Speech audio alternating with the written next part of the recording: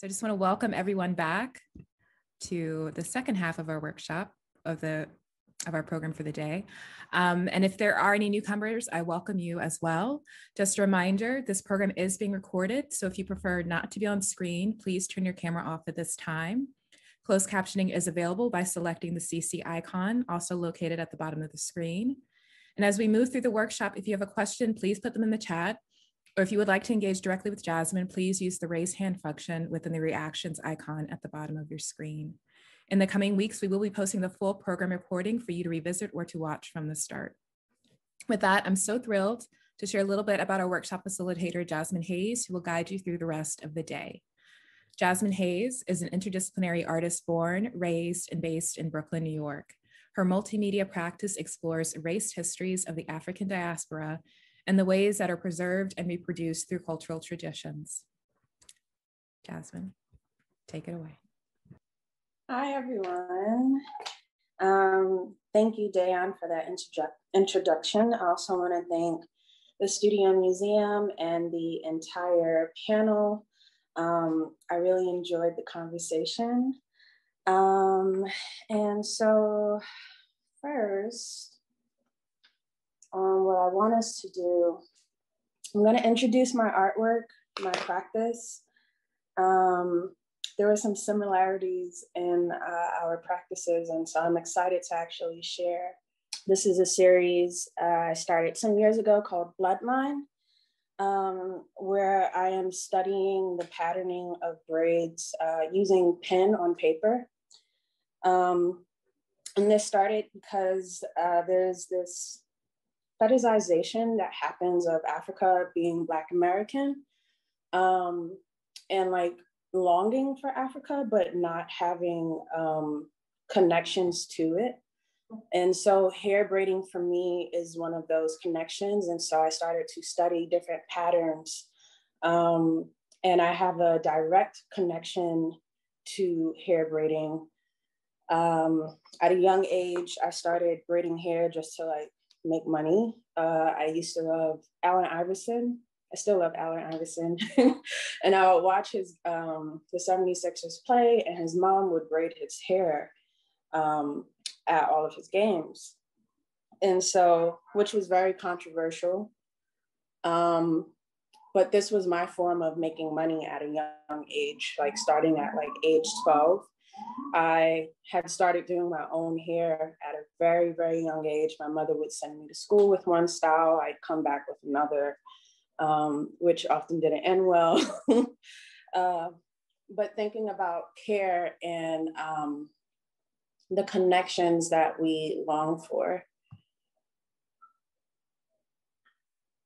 And so I was looking at an art historical context of portraiture, and also in relation to photography, but coming from a painting background, if you were commissioned to have your portrait painted, it often meant that you were of a particular class. And so you don't see much Black presence in paintings throughout art historical periods.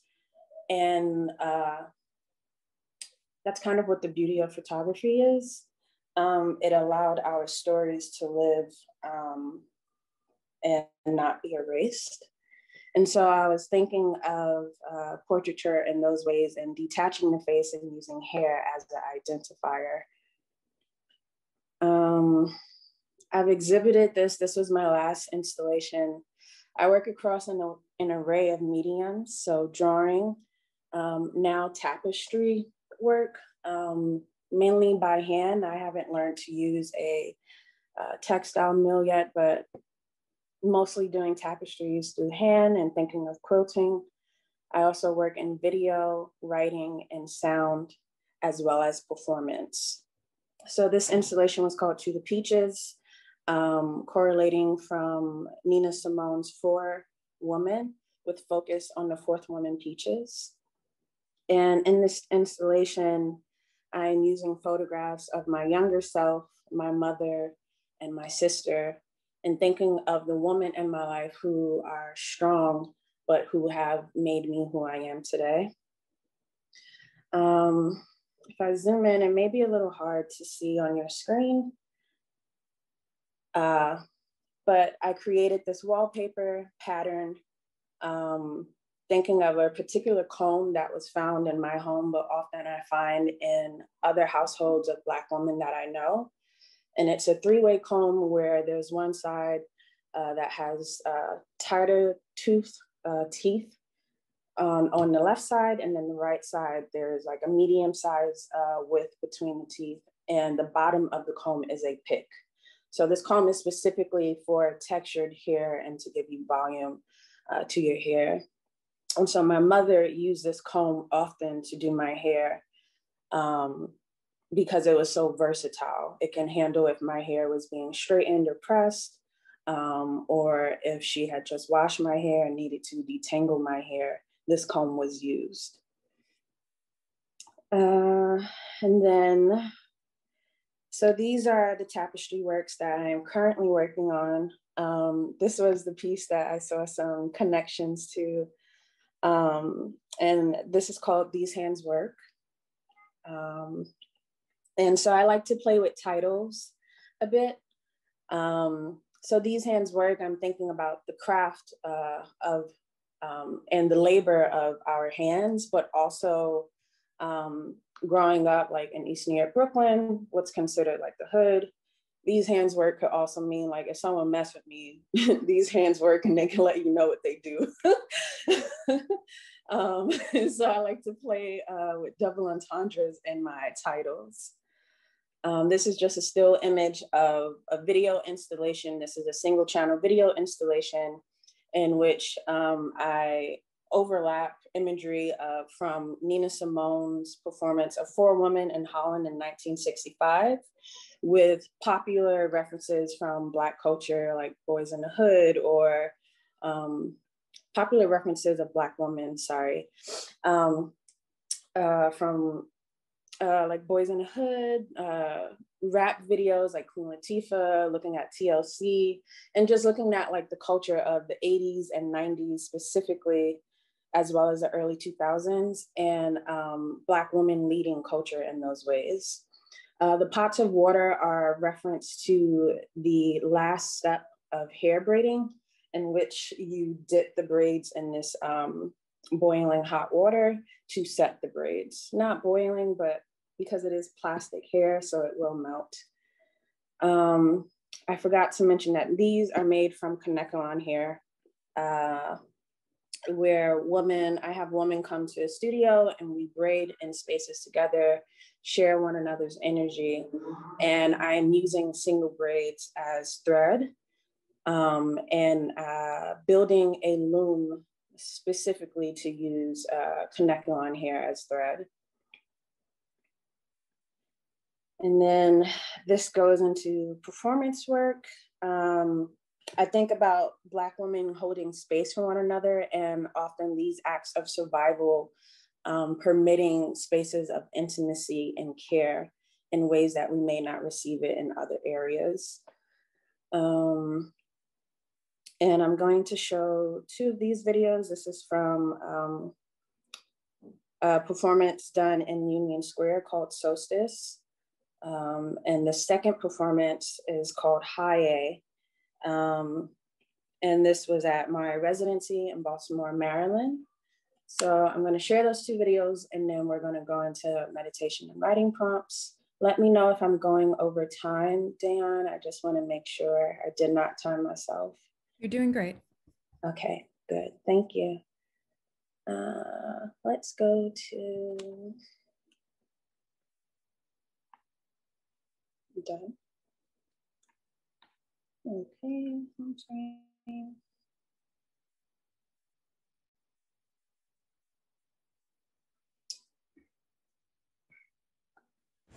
Like, as far as being a Black woman, it's a metaphysical thing. You know that you can talk to one of your sisters and they'll understand you from the point of you and your experience as a Black woman. So that's what gives me solace. And all the things that uproot you and all the things that shift you or like encroach on your space, you still know that you have support in some way.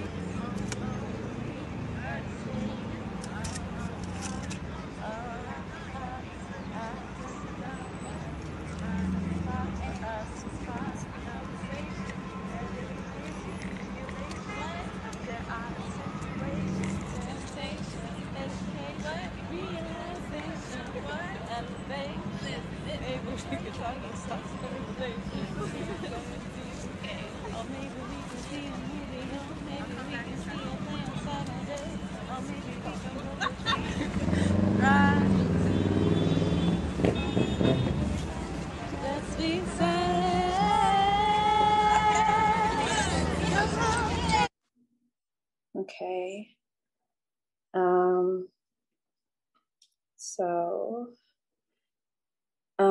this piece, when I created this piece, it wasn't impulsive, I would say, but we had no rehearsal. And I asked performers to meet me in Union Square with 2 packs of braiding hair. And basically one of us starts the braid and then it continues around the circle until the circle grows. This resulted in I believe the braid ended up being 42 feet. And so thinking about this being such an intimate space, but doing this in public and what that means as a Black woman's experience, often having to allow so much of ourselves to be in a public eye, moments that are very intimate for us. And also just thinking of sisterhood and like the bonding that hair braiding permits to. And so that lending to the conversation of how do we heal ourselves, like these different traumas that come from, that come across our waters and lands like that connect us. And so last year when I was in Baltimore for a residency, I was going through some personal things. And this is in the height of the pandemic still. And so I was thinking of healing, but how to still allow performance without sisterhood being around me. And so I created this piece, Haye.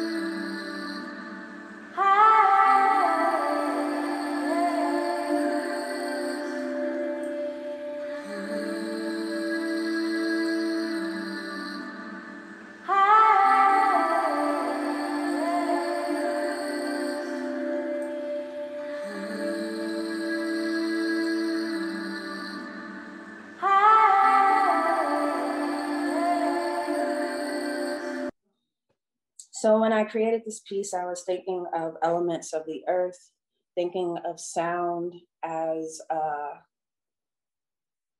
just thinking of all the cultural traditions that bind us together, dealing with erased histories and the ways we preserve these histories.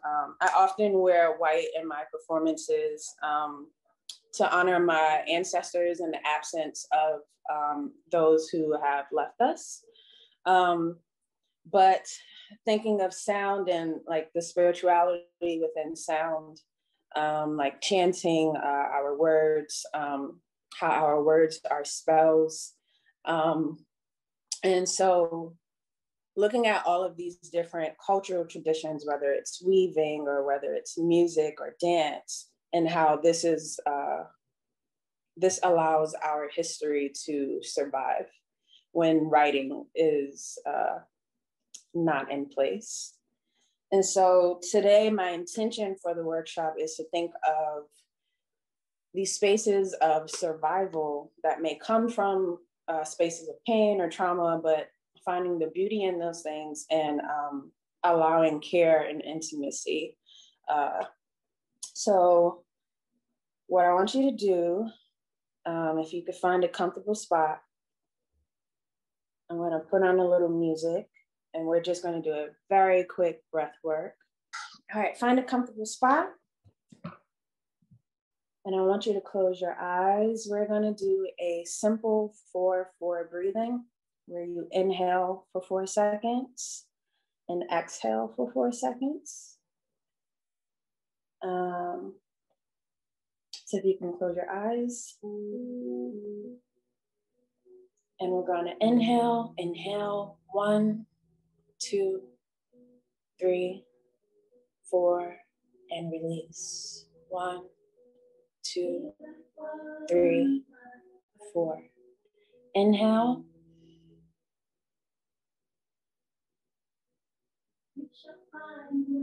And release.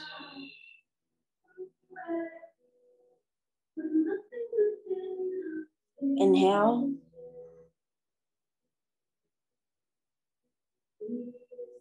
And release.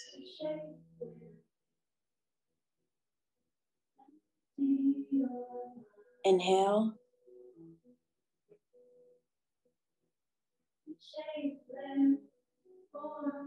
And release.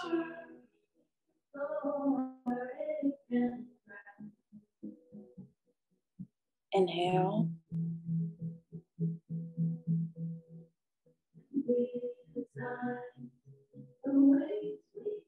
And release.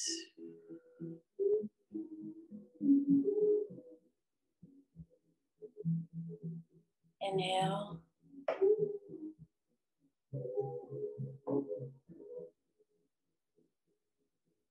And release.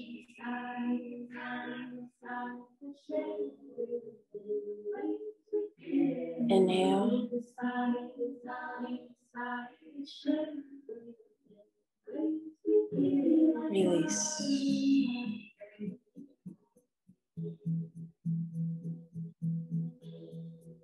Inhale.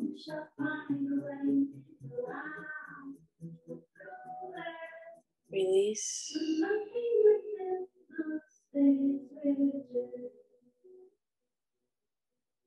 Inhale.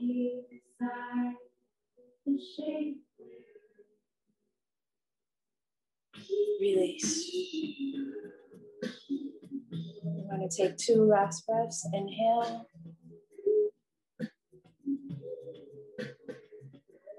Release.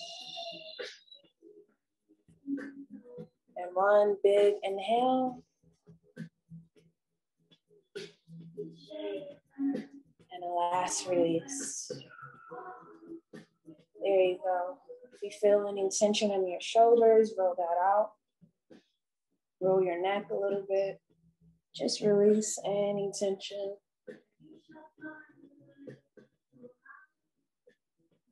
Okay. Yes, I hope the breath work was helpful. Breath work is really important for me in my healing practice and also in my art practice. When I'm working with other women, sometimes we are sharing, we're vulnerable in those spaces. And so I always acknowledge that we're existing in this space together. We're breathing in this space together. We are one in this space. I want to thank you all for your presence before we go into the writing prompts for those who stayed on. If you could take 2 minutes, find a photograph, pay attention to the clothing, the hair, the surrounding. Think about what were the feelings of the people in the photograph, what type of day was it, what was the weather, what is the surrounding, what was the fabric worn, does it look itchy, does it look soft, how was your hair prep that day? Think of all these multiple things and just break down this photograph. And then I want you to elaborate on the things forgotten or unremembered. So for this, I have a picture of my grandmother and my great-grandmother, Levine, Grandma Viney, which I never met, but I am named after her. So it can be any photo of anyone. So I'm gonna read this poem that I wrote called The Kitchen. The kitchen, the space where Grandma Viney, dressed in all white cloth, a ritual, where her hands met with dough, passing on traditions and recipes to my young grandmother and Aunt Pearl and Aunt Paulette. The space where everyone is not allowed, filled with spices washed from lost histories and cultures. The kitchen, The lower back edge of the hairline that meets the back of the neck, the area that isn't always caught in the braid or ponytail, a bit more textured, curly, tangled, coiled. The area that shows new growth first, both handled with care, both holding history passed down that cannot be erased. And I wrote this piece thinking about, I was showing at a gallery and a Black woman walked up to one of my pieces and she said, "I love the way you capture our kitchens." And so thinking of nature, like language, excuse me, and often there's only certain things that we may understand depending on your culture. And so like growing up with like Southern Black background, my mom, like this back neck area, like it's called the kitchen, right? Like when she would press my hair, like it had to be handled with enough care so she wouldn't burn my neck. But it was like the most coiled area. And then when I started relaxing my hair, that area always showed my new growth first, right? Like it was always your edges that would frizz up. So thinking about our connection to these spaces and how there are often double entendres to these words. So for this writing prompt, if you could take any material that you have on your list, it could be paper, it could be your own clothing, any type of fabric. And what I want you to do is close your eyes and feel the fabric for just a bit of time. Think of its texture. Does it have a scent? How does it make you feel? Write 3 to 5 descriptive words and then write on its texture. I love seeing some of you like sniff the fabric and like yeah, it's beautiful. All right, we'll go to the next part. I'm gonna shift myself a little bit. It's easier for me to just work down here. And so today we are going to be doing a hatching technique. It's used in weaving. Hatching is also used in drawing, but that's not the hatching that I'm talking about today. And so I wanted to show you the hand, one of the braided pieces that I've been working on. So you could kind of see it's a lot of over and under, which is used in like basket weaving. It's used in like threading, oftentimes used on a loom as well, right? And so it causes structure to happen. Like while I'm making, thank you everyone. While I'm making these tapestries, sometimes I need a little more structure because I'm using the braids as thread. And it's just like if you're knitting or crocheting, there's a lot of over and under that causes the structure of a blanket or a fabric or cloth, right? So we can do this with multiple materials. So I don't know what materials you have. If you don't have all the materials and you want to just watch, that's also fine. I'm going to start with paper for you. It's like a really ugly, like arts and craft type of vibe. But that's why I love it, because it's like I could teach this to maybe not a 5-year-old. They might get frustrated with it, but I can teach this to children essentially. And as you can see back here, I have like a smaller loom. So I've built these looms. I have one that's much larger for like really large tapestries that I do. But people come in, we do a bunch of braids. I like to do the braids by hand versus buying them pre-packed. I just think it looks better. And it doesn't look like it's done by a machine. Like you could really feel the hand more. So typically on the loom, you normally have like a top and a bottom. For this, I have to have all sides because it is hair braids, it's not a continual thread. So we're kind of using that same technique today. And let's see. So I want you to take If you have tape, also speak up if I'm going too fast. I get a little excited. But if you have tape, I want you to take, if you have strips of paper, you can cut up paper into strips like this. Let's see.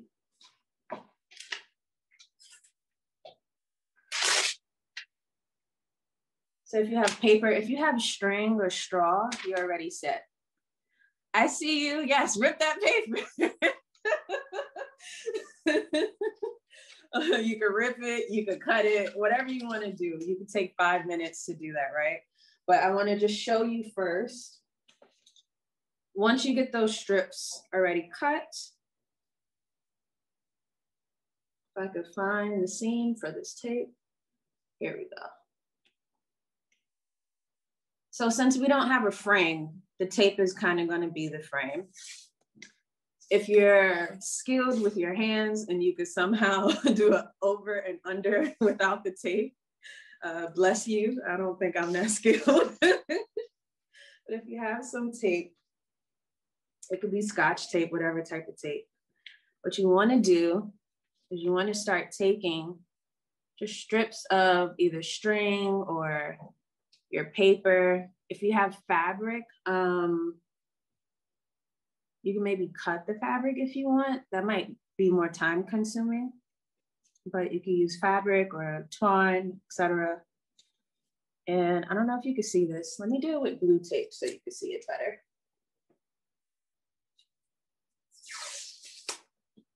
I'm just taking a small piece.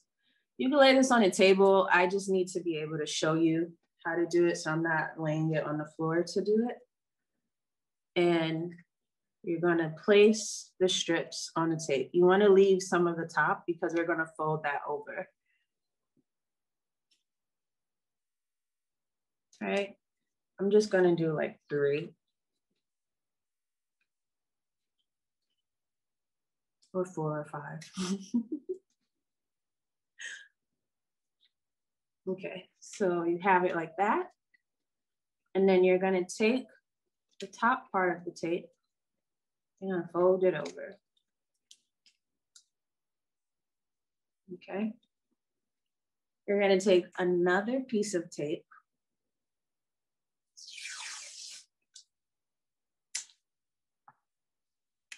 And if you have some like left over, you're gonna stick it to it, right? So it looks kind of like this. You don't have to do this with me right now. You could just watch it first, but unless it helps you do it right now. You see you have like the sticky side. You're gonna do the same thing and just start adding paper, but going horizontally or against the other direction of the paper. All right, so it's not the neatest. You kind of see it kind of like, got like these flaps going. If you have string, you can cut the string. Like if it's just long, like twine, you could probably cut it into, I would say like pieces that are like less than a foot. You don't want it too long. And then it's a over and under process. So you'll take one strip. I don't know if you guys ever used to, or not you guys, if you all used to, you know, lanyards, like they were like, you would put them on your keychains. There was one pattern called the box, or sometimes like the Chinese staircase. But you would take it, you would take your one string and then you would go over and then under the other. I don't know if you could see that clearly. You see, so it starts to do an over and under, and you just keep doing the over and under.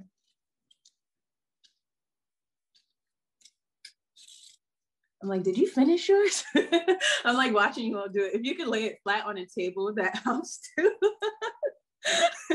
It looked like some of you finished. I was like, wow, like impressive, excuse me. And then, so for the next row, so everything kind of works in rows. Because this one is over, you're gonna go under instead for your next row. You'll start under. And then you'll go through and pull over. So if you don't need my guidance any longer, feel free to make whatever you want. Like for this one, I have here, I'm thinking about adding like twine to it or some type of string to add color. I may just actually work on this instead. But since you all have paper, you don't have pre-braided hair, that's pretty much how you do this. But play around with it. Use string, add whatever you want into it. And I just want to see what we make in the end. It's the right sentiment to, wrap up what has been a really wonderful and inspiring and really joy-filled day. Jazmine, thank you so much for gracing us with your immense talent and warmth and heart and spirit. So needed. And I just thank all of you for sticking it out with us for what has been truly a really wonderful way of spending a Saturday. I thank all of you again. And we're going to put a brief survey in the chat box. If you could fill that out just to give us feedback about how this program went, what you'd like to see more of. We'd immensely appreciate it. And as we mentioned, we will be posting this recording on the event page in the coming weeks. So if you do want to revisit this day, you can. But yeah, thank you so much. I hope you enjoy the rest of your weekend and please stay in touch and stay well.